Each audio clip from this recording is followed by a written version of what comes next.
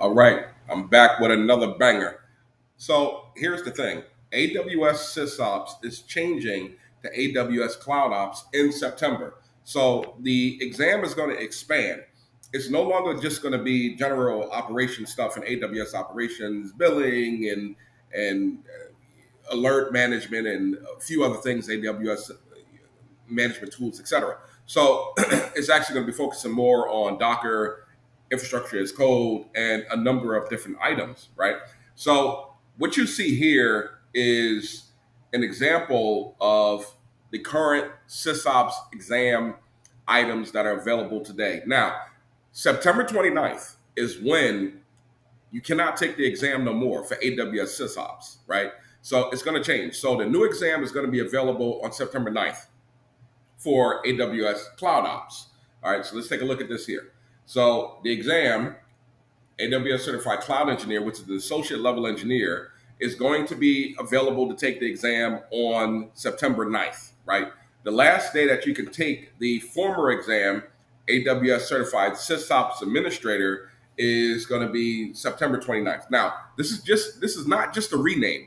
This is a restructuring of the scope of the exam. It still has the same domains, but the scope is going to change and be more modern and up to date to what we have today. Now, so this is on the AWS website, right?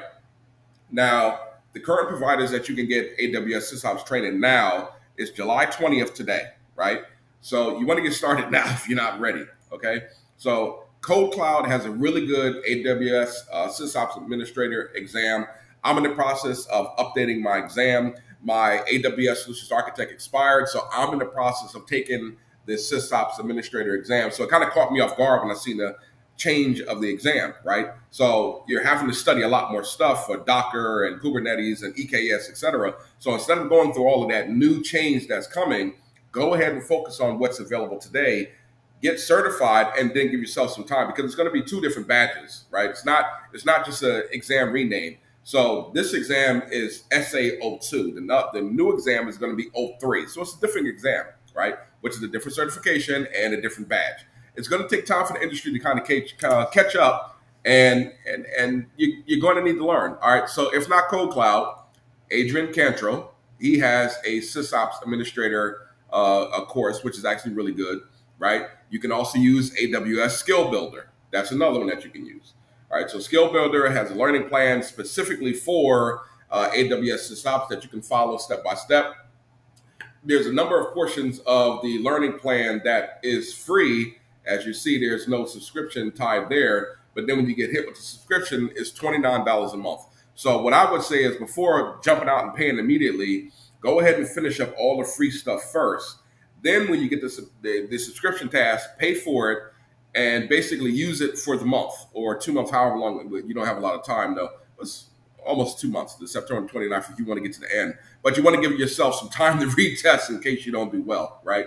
But get through all of the free courses first, and then go back to the subscription courses and pay for it and bang it all out, right?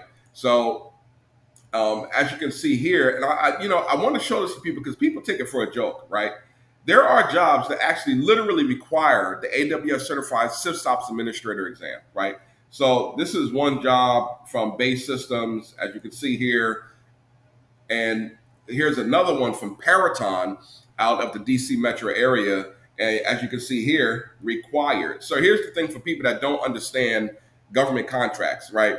One of the bare minimum certifications that you need to have in order to get your security clearance or your privileged user access or administrative permissions is you have to have the CompTIA Security Plus. That's a bare minimum certification to be able to just get access to a privileged or secure environment, right? Now, after you have the CompTIA Security Plus, there's some different certifications you can have, but that's the bare minimum, right?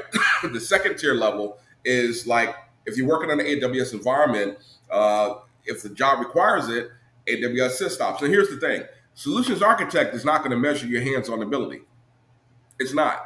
It's basically a paper cert. I passed it, and I'm going to tell you the truth. When I first passed the SysOps, I just memorized a bunch of stuff. I went through a lot of the exercises. I mean, I did some hands-on, but I didn't do a ton of it. at the time years ago when I passed it. So I was still having the training wheels on, but SysOps is different. You actually have to touch the keyboard and actually do the work. And you will not pass the exam if you haven't done any hands-on. You can't, right? So just keep that in mind. Now, for the people that don't understand what I'm saying, and this is more catered towards the folks that are working on government contracts, there's something called DoD 8140, right? So this has to do with how the DoD deals with the cyber workforce, et cetera. So let me just go over real fast. It's a long, very broad topic, but I'm not going to go into everything. All right, so go to qualification matrix. All right, then you go down, blah, blah, blah. All right, open up the spreadsheet. I don't know why they have this in the damn spreadsheet, but government's old school. So anyway, certification repository. So this is just kind of, you can see certification index. So these are like the certifications that are acceptable for a level 1, level 2, basically authorization to be able to get access to privileged systems, right? So you see Security X, Pen Test, you have the SAN Search, which is the GCFA, GCIH, et cetera, Pen Test Plus, which is CompTIA. And you could see the different certifications here that would be acceptable. Now, some older environments don't have all of the 8140. They got the old version of the Department of Defense cybersecurity certs. So here's the thing. Before you go off and get all these, if you're going to work as a government contractor for the federal government, U.S. federal government, then you want to have one of these baseline certs that are required for the government. Cloud Plus is not going to help you, right? Some of these mundane certs are not going to help you. So what will help you are the GSAN certs, the CompTIA Security Plus is like a mandatory like baseline. If you don't have it, you may find yourself having a challenge. And I'll give you like an example here. Let's go to another. And look at the salaries on here, right? So these ranges, like this one here is Geon Technologies in Columbia, Maryland. You see, look at this, another one, required, AWS certified SysOps Administrator, required, right? So here's the thing. If you don't have it, they're just not going to interview you. You can hem and haw, complain, talk about my experience. Man, nobody want to hear all that. Anyway, so especially when you have a lot of competition out here. And, you know, like this was 179,000. You probably can push it up to that. That's just what they're advertising, right? Now, let's take a look at Geon Technologies. And so it requires a security clearance, which means you have to be a citizen. And let's see here. I've seen one here. Let's go up. Go up. As you can see here, CompTIA Security Plus, required. So a lot of these jobs, and this is the Washington, D.C., Virginia, North Virginia, the entire Virginia, Philadelphia, Maryland, you know, that area corridor of where the federal government is. So in this, on the East Coast, it's extremely popular that you have to have a mandatory certification for a security clearance to be able to get access to the environments, right? So I just want to explain these things to you kind of shortly, but there are a lot of jobs that do require having the certification.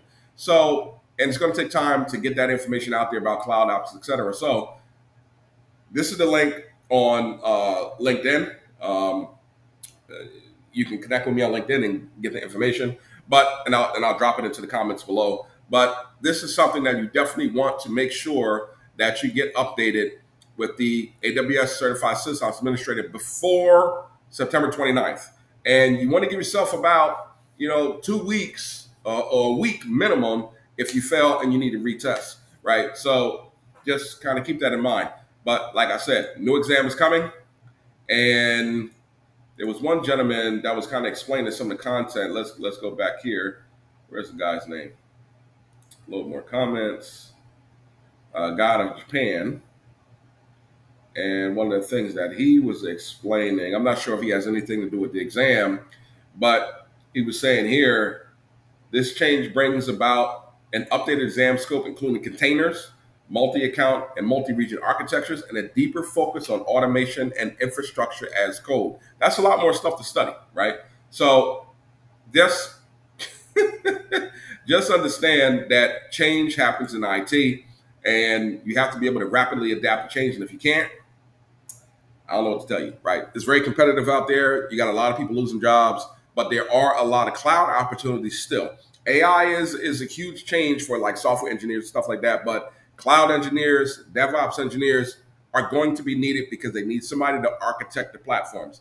Cybersecurity is definitely going to be needed. They're going to get hit pretty hard with AI also because of a lot of automation. But on the back end, a lot of the penetration testing, a lot of these other exercises, they're still going to exist. So the three fields that are going to be valuable over time: cybersecurity, cloud engineer, DevOps engineer. Guarantee you will eat, but you got to keep pace. Keep pace with the industry. Or, or you might end up a plumber or HVAC tech or electrician or something. I don't know what you know what I mean? But I hope this helps, and I wish you the best. Keep hustling and keep trying. All right. Peace out.